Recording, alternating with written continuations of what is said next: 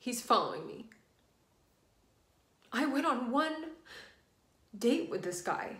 And it wasn't even a date, it was a beer. And I changed my clothes 3 times that night.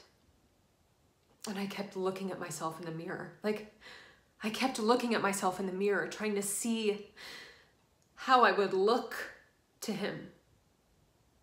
That makes me physically ill. How much I just wanted to look good.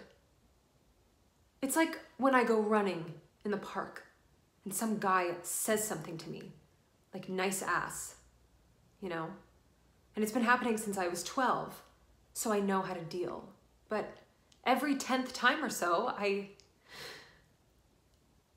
still feel it.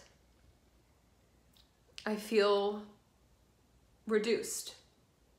Like everything that I know about myself, that I'm a good writer, or how I love the Yankees, or that I like fall better than spring, like everything that I know about myself, it just gets wiped out. And I'm not me anymore. I'm just the thing. And that's how I feel now, all the time. And I don't like it in here.